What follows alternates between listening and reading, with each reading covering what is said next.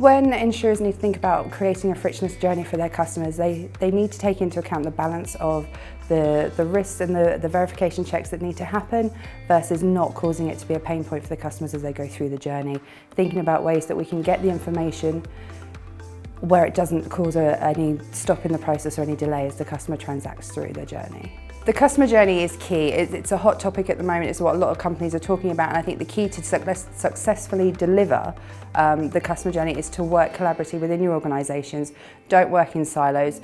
Make sure you have the full understanding of the impacts and the feedback that's coming from customers for the specific area that you're responsible for, but feed that back into your organisation and work together.